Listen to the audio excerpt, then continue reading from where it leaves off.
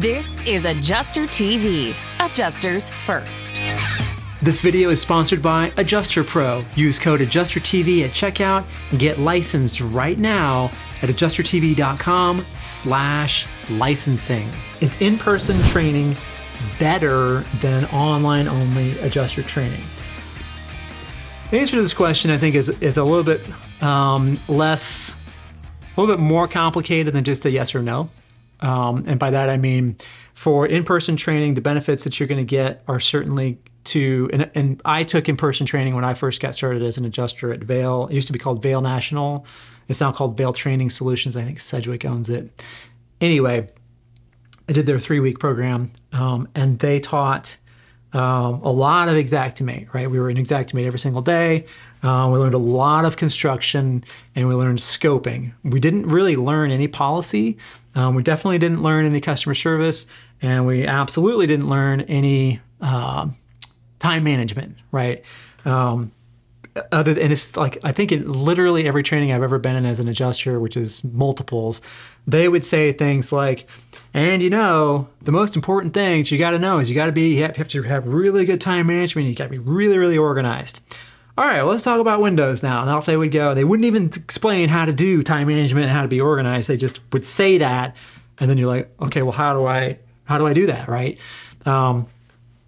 Most in-person training that I know of has a focus on scoping and construction and xactimate, which I think all three of those things are absolutely important.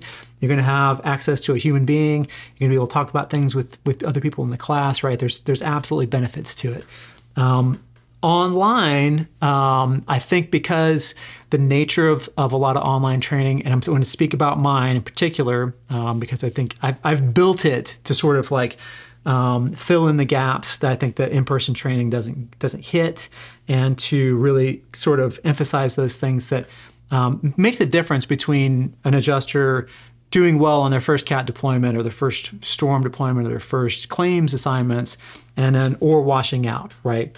Which you don't often get in a limited amount of time, where a lot of people are asking questions, they may get behind, they may skip things, right? If you're gonna do online training, especially self-paced, then you can cover a lot more of this stuff, right? I can cover a lot more of this stuff as a trainer with the self-paced online program, where I can say, hey, I'm going to demonstrate to you all the different kinds of phone conversations that you're going to have with the homeowner, with the property owner, with a contractor, et cetera, right? I can show you what a file reviewer does in gory detail, right? So that you have an understanding of how that works and what they see when they see your file come in across their desk, right?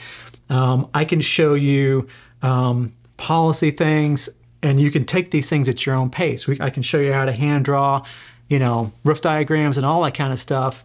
And you can pause, rewind, maybe you skimmed it the first time, and then 4 weeks later, you're like, oh man, I really need to know this. And you can just jump back in and look at it, right? And it's not going to be something that you pull out of your memory banks, or that was on something that maybe you took good notes on, or maybe you didn't take good notes on. So is in-person training better? I would say no. I think it's different. I would tell you, if you have the opportunity to take my training, Adjuster TV at Adjuster TV Plus or at adjustertv.com/certify. If you have an opportunity to take that training and also get in-person training, where then kind of you can have that like group experience in person live with other human beings, where you're looking at the wall and it's got the wall's open and it's got little like xactimate tags on it, right, where it says stud and it's like FRM, whatever. To have that experience with that, and to sort of take the knowledge that you learn in my training and show up with it to an in-person training, I think you're going to be a lot farther ahead, and you're going to be able to get a lot more out of an in-person training, already having the foundations of the overall claims process and seeing all that stuff in the comfort of your home. You don't have to travel. You have to pay for hotels, and you can start and stop anytime you want to. You can go back and rewatch things. You can skip stuff if you're like, I already know all that. Absolutely, you can skip it. Come back to it later if you need to. So I think they're complementary, but if I was going to start anywhere as an adjuster, I would personally start with online training. If you want to watch the rest of this episode where I answer other questions ad-free, as well as get access to a members only segment question and answer, head on over to AdjusterTVPlus.com and become a member right now.